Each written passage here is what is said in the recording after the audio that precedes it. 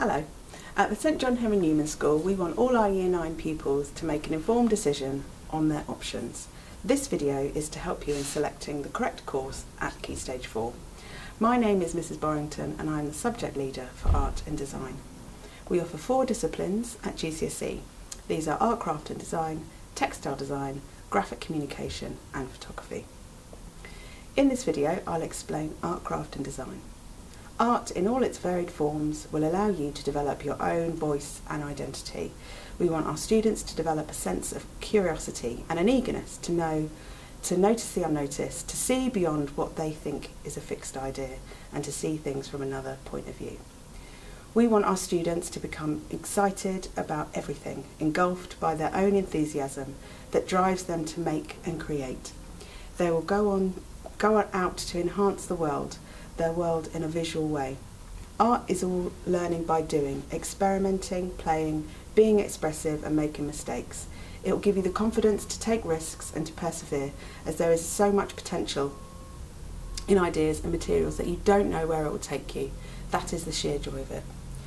The course is split into 2 components. Component 1 is our personal portfolio. This is every piece of work that you create both in and outside of the classroom. It all becomes your coursework. This equates to 60% of the overall grade. You'll be given a theme to respond to, such as force, surfaces, similarities and differences. Your teacher will guide you through a series of tasks to help you to respond to the theme. It all starts with drawing. We will show you how to draw in both a traditional and non-traditional way.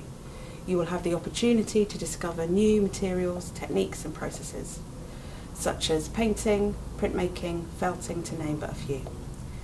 You have the opportunity to play with a range of disciplines. Once you've had a taste of these, you can then refine your skills and decide to work predominantly in one area. Critical analysis of artists will run through everything that you do. By understanding someone's visual language will help you to explore your own. Your teacher will guide you through a series of set tasks to help you build up your skills and your confidence, and after this period you will then begin to work more independently. Component 2 is an externally set exam. This is a paper that is set in the January of Year 11. This is a fresh new project. Once again, you'll respond to a theme set by the exam board. After a series of teacher-led activities, you will then work independently to create a body of work. You will create your own outcome under exam conditions in April-May of Year 11.